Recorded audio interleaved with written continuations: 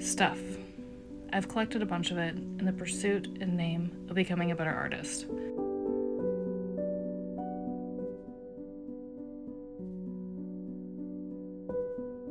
Even with all of this stuff, I still feel like an imposter. The question I have, though, is what am I going to do about it? I think I really need to understand why I feel like an imposter or a fraud in the first place. The more my dreams actualize, I think the more scared I get, because I'm not actually afraid of this thing not working out. I'm not actually afraid of failure. What I'm afraid of is success, because with success comes attention.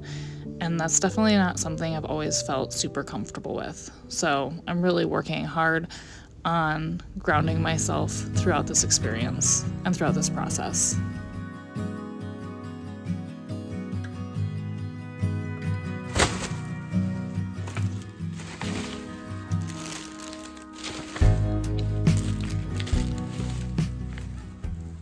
A question I asked myself when I first became a parent 12 years ago is, where do kids learn morals and values? Do they learn them at home from their parents or in institutions like school or church? And obviously there's no one right answer to this philosophical question. But just recently it dawned on me that kids, especially before they can use words to communicate, absorb a lot of information from the environments they're in, from the adults in their environments modeling certain behaviors. What does that have to do with my career in art? Well, one thing that I thought of recently is that I didn't have parents that modeled success in a creative career. I had parents that worked in service-based businesses and another parent that worked for a big company. I don't know. I don't have the information on how do you build a successful career in a creative endeavor. And I think that has partially held me back because I've had no one to show me. I don't know what it looks like. What does it mean to be a successful full-time artist and painter? I don't know. I have to figure that out as I go. And this is definitely a little bit scary. All right.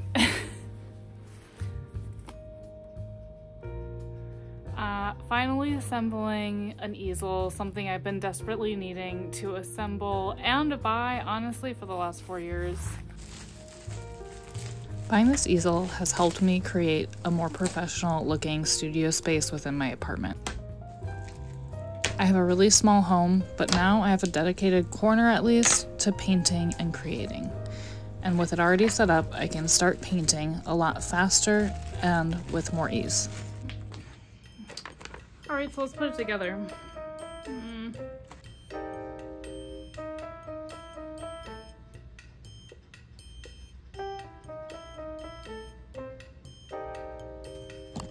These directions are really confusing, and they're super tiny and super hard to see. I really felt like quitting this week. There was just a lot of red tape and things that I had to get done that I didn't want to do, like tax filing and like forming a legitimate business in my state is really overwhelming. Like there's a lot of steps for some reason, even though I'm a small business and I'm operating out of my home, like they just have a lot of red tape here. So it's been really annoying. I'm working through it slow and steady. I'm gonna get through it, but it's just one of those moments where I'm like, I just want to be done. But I have said that before, and I always end up regretting it. So this time I'm just learning how to keep moving forward and keep going and keeping that vision alive.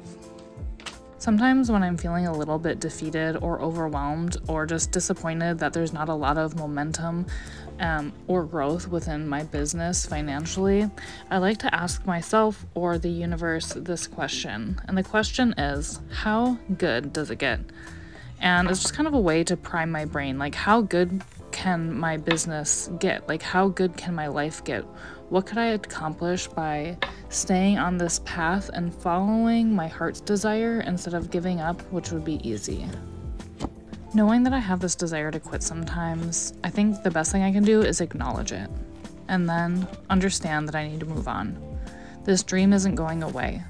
From all the times that I've decided to take a break from art and pushing through with this career, I've always regretted it, and I always wished I never stopped because it just puts me that much further behind from success.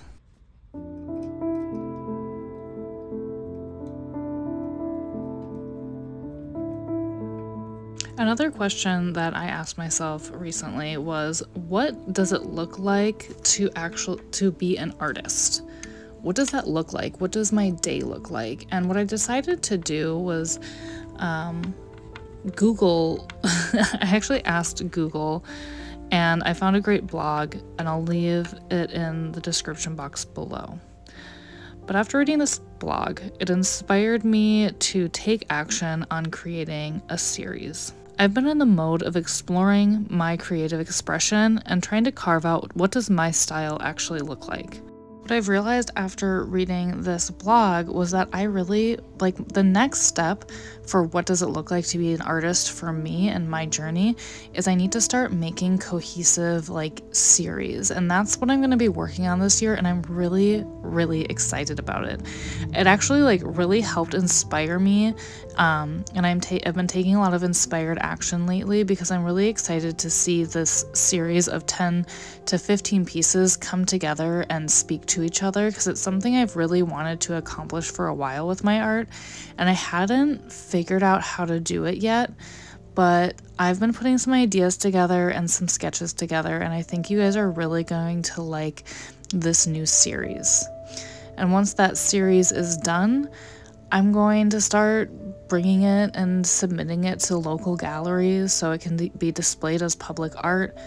I'll sell prints of it, especially the more popular ones, but I'm really excited about this idea of having a cohesive series of paintings and drawings or mixed media productions that really speak to each other and have a strong and clear message. The days of creative exploration will never be over for an artist, but I definitely feel like I've gotten my skills to a certain place where I can start looking at groups of paintings as a story all together and not just as individual pieces of artwork. I still feel a little bit like a fraud. I still feel like I'm tricking people into thinking that I'm good at painting, but it's getting better, and I think I've just decided I have to keep moving forward. I have to keep painting, because when I'm not painting, when I'm not creating, my life just doesn't feel as fun. It doesn't feel as fulfilling. It's something that I have to do.